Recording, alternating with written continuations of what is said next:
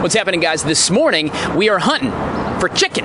Well, really, we're kind of looking for the chicken man, but you get the idea. I've heard of him, yes. If you're talking about the guy that does the painting down on Orangeburg Street, yeah. During Arts Watch, I'm really cognizant of the high caliber of art around Columbia, and I'm not quite sure where he fits in.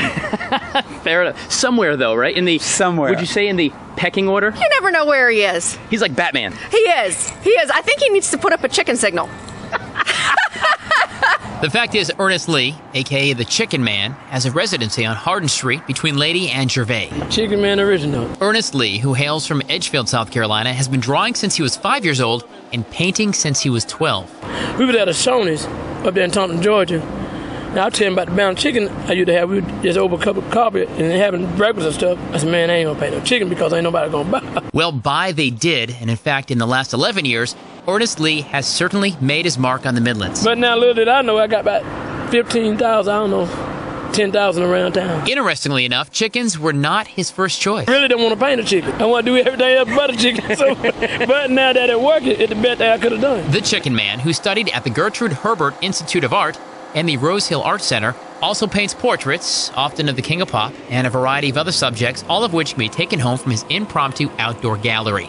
Oh, and did I mention fowls are a bit of a family affair? That's right. Not only can you get an original Ernest Lee, but you can also pick up a Scotty Lee while you're at it. I took it up when I was 7.